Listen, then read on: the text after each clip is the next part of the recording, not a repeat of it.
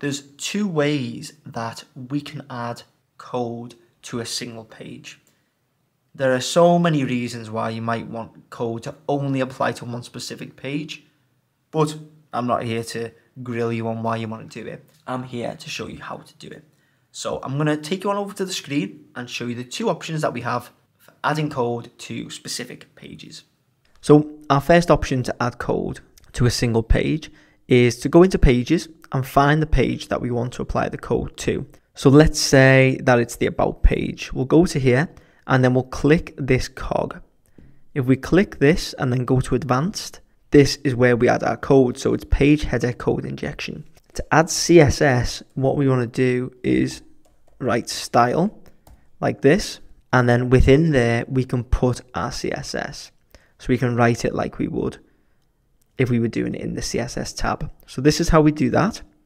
And then if we want to add our HTML in, we add whatever tags we want. So, you know, it's div, script, whatever it is, it can go in here. So that is where you can apply it solely to that page, or we can do the fully CSS option, which I'll show you now. So what we want to do is download Squarespace ID Finder. I think I always call it Squarespace Block Identifier for some reason. I think there might be two plugins, but this is the one you want.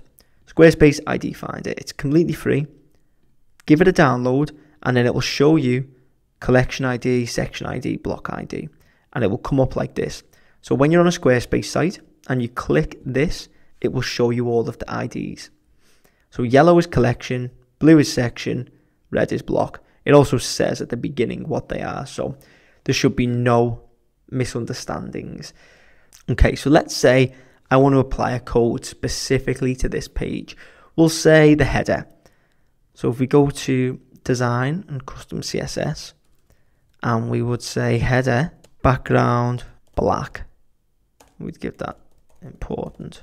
And then we just put asterisk to override everything. So we want to make it black. We hit save, but then we go to home where we want it to still be white. And the problem here is that we don't want it to be black on here. We want it to be white. So if we go back to the page that we want, and then we go design CSS, what we need to do is wrap this in the collection ID. So we click Squarespace ID Finder, we click collection ID, and then what we do is we do collection, and then we put a squiggly bracket and then wrap it in another squiggly bracket. And so it is applied just to this page. So you can see the header is black, but if we go to the home page, the header is white. If we go to the blog page, header is white. So this will basically say anything within this and this is only applied to this collection, which is the About page. So that is how you apply code to one single page, two different ways. If you found this helpful, please make sure to leave a like, hit subscribe, and check out all of the Squarespace resources in the description below.